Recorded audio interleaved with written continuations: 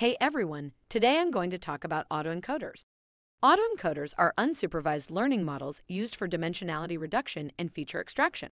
This means that they take a large set of data and compress it into a smaller set of data.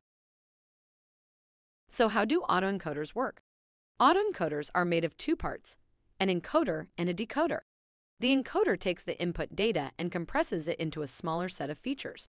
The decoder then takes those features and reconstructs the original input data.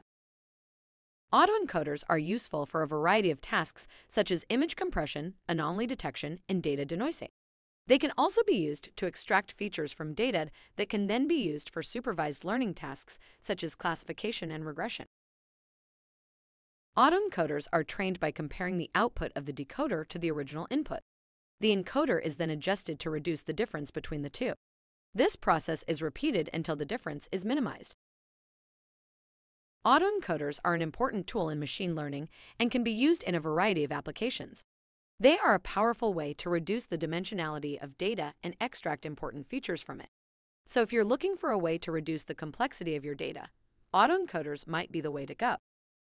What are your thoughts on autoencoders? Can you think of any other use cases or potential applications? Share your ideas in the comments, and don't forget to hit the subscribe button for more exciting content on AI.